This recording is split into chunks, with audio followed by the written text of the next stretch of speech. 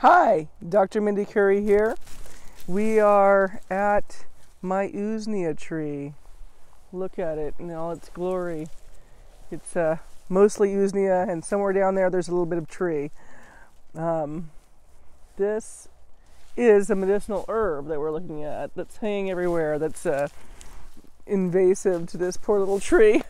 Normally, not such a problem, but boy, that has really overtaken this whole little stretch of trees here. It really likes old trees. This is probably a very old tree, but it also suggests that we're in an area that's got really good air quality, as these kind of plants tend to die off in places that are bad air quality. Also, you don't want to pick them in places with bad air quality. They will absorb a lot of the toxins. But this is the Usnea lichen, which is actually a combination of an algae and a fungus. Little fungus thread, and then the algae grows again, kind of a greenish little coating on top of that. This one here is Usnea longissima. Usnea longissima, kind of a fun word to say 10 times fast. But in any case, this one is long. It looks kind of like garlands, like a Christmas tree. It's got these long, lovely threads. And one of the other ways to identify this, because there's quite a few lookalikes. I mean, there's this here, which is definitely not Usnea. But the thing is, you need to look for that little fungus thread in the middle. And to do that, you basically lick it and try to pull it apart. And here you can kind of see a little thread there in the middle. I'll get a better example of this probably later. This one is there we go. That's actually almost a ribbon. This is such a big, fat one.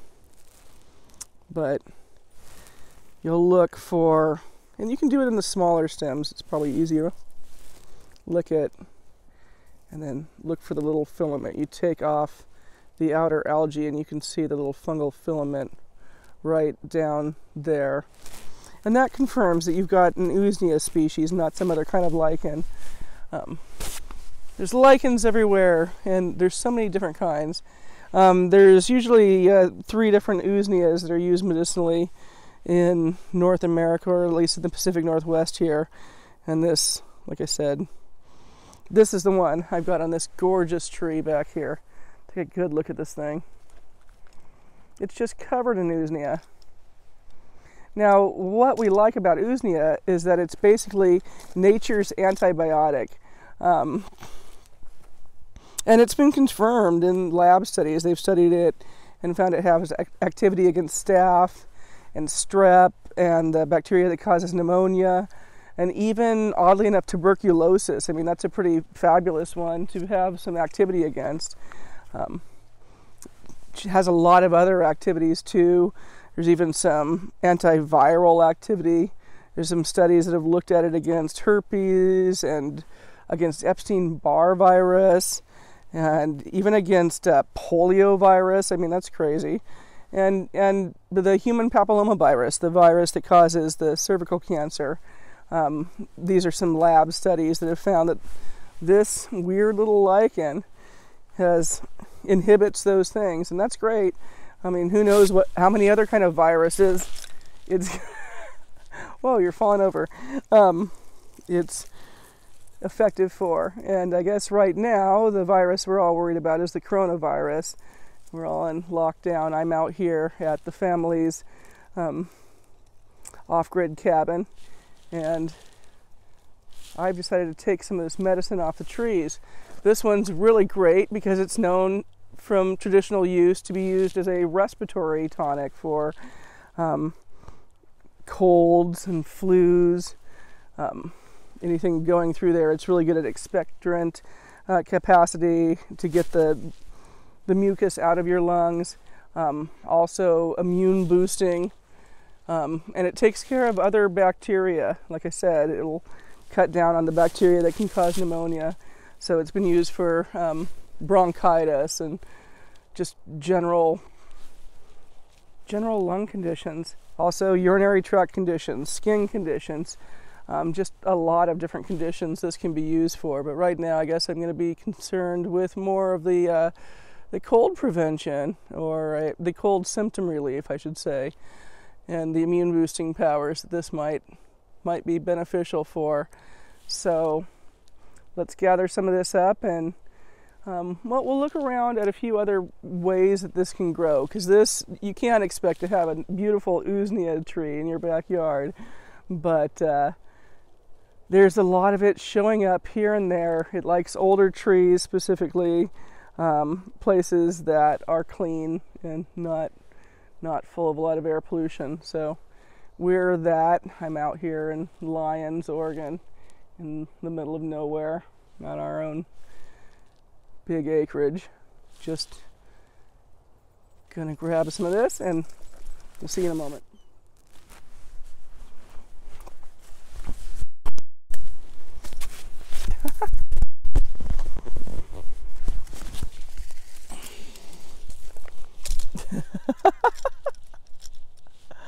I guess I gotta take that off.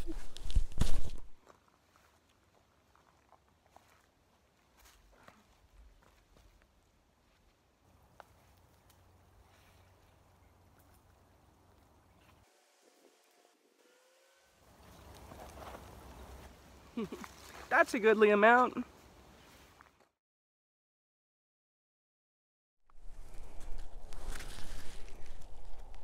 Wow, you can see we're really filthy rich. The Usnea in this location. It's really just everywhere. Even growing on these low bushes.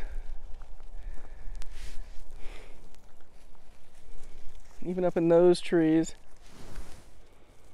Here's what looks like a plum, maybe, or a... and it's there too. Much shorter in this one, younger, but I believe that's still our same Usnea longissima.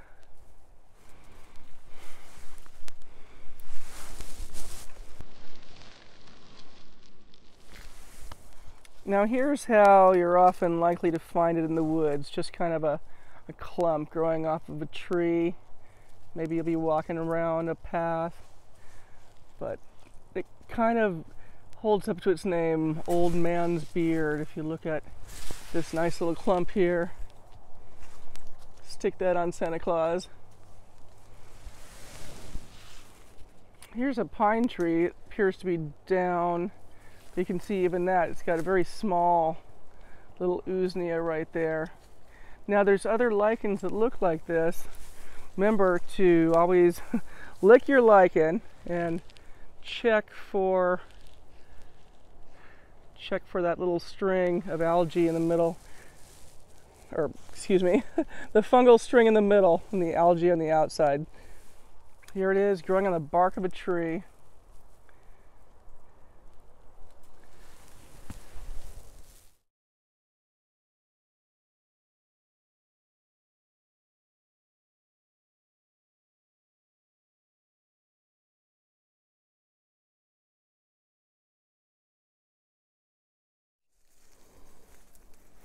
Here we are at another one of my favorite places to look for Usnea, right next to the pond. There's just a bunch of these old man beards hanging down from these trees. Also, a great place to look for Usnea is just on the ground. Some of the best times to look for Usnea on the ground are in the winter after storms. This can be a really great way to harvest without damaging this living lichen. And also, some places this stuff grows really tall in the trees. Here it's obviously everywhere.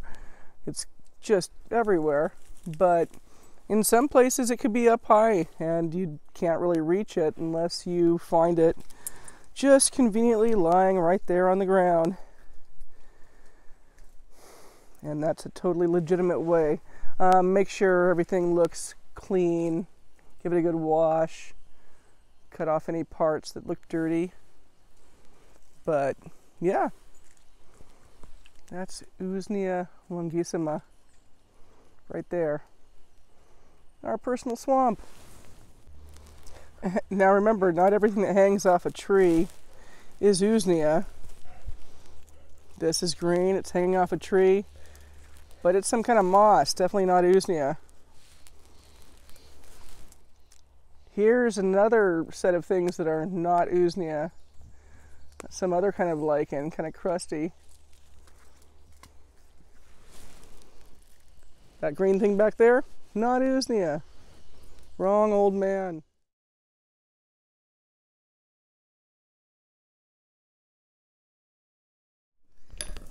Okay, hey, here we are in my kitchen, and we're going to do something with this Usnea.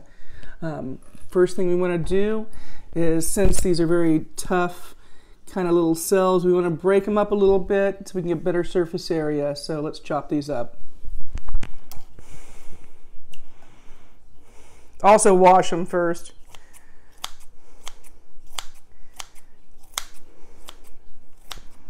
Pretty easy to chop up herbs with a nice pair of sharp kitchen scissors.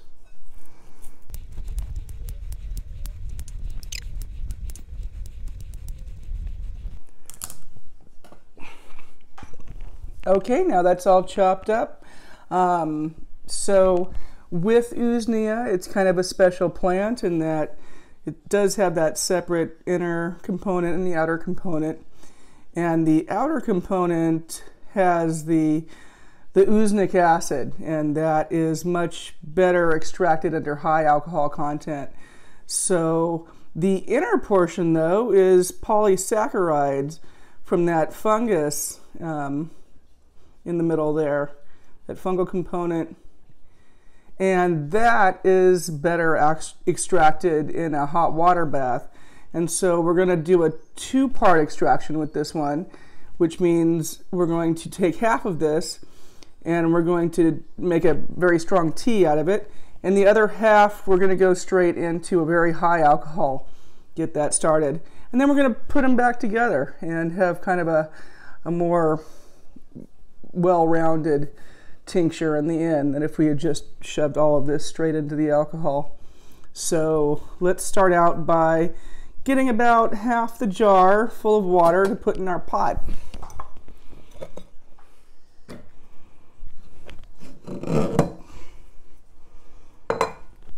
Now that's hot water that's already pretty close to boiling from my hot water dispenser. But let's put that in the pot with about half the Usnea and get that over to the stove.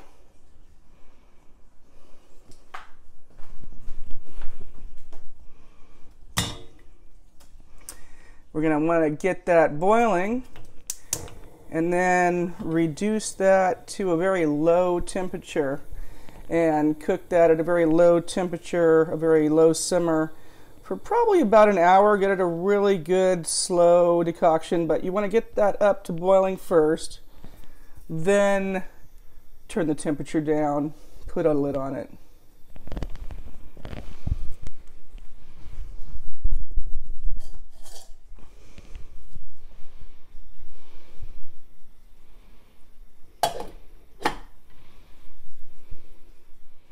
Okay, now we're back here. We've got a jar. We've got very high proof alcohol, the highest you can get in your state. Here we can get Everclear, so I use Everclear. You want to take the last of that chopped up Usnea, put that straight in your jar. Yeah. Or everywhere. But eventually, get it all in your jar and fill that jar about half full with the Everclear.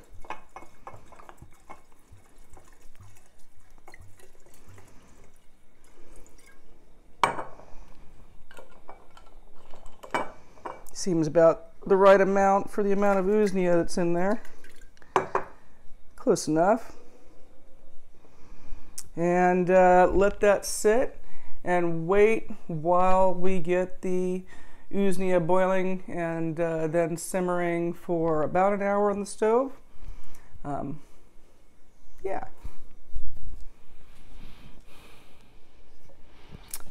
While we're waiting, let's go ahead and shake this up. You can already see it's starting to extract almost immediately pretty nicely into this kind of greenish extraction color. Give it some good tosses to get all that surface area exposed to that really high alcohol content in that Everclear. And let's get back to waiting for the simmering pot.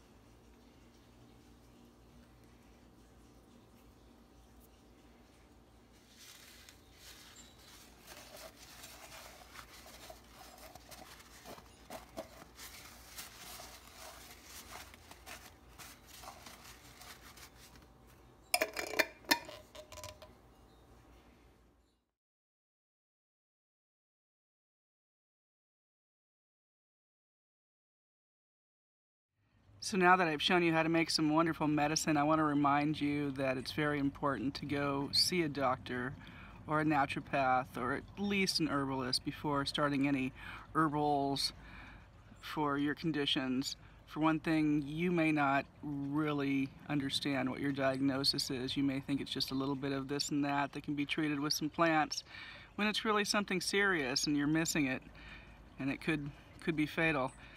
Also, there are interactions between herbs and drugs, and there's also contraindications between some of the problems you may be having and the herbs you may think you need. So don't start taking anything willy-nilly unless you're sure what's going on. And to be sure, come see a naturopath like me.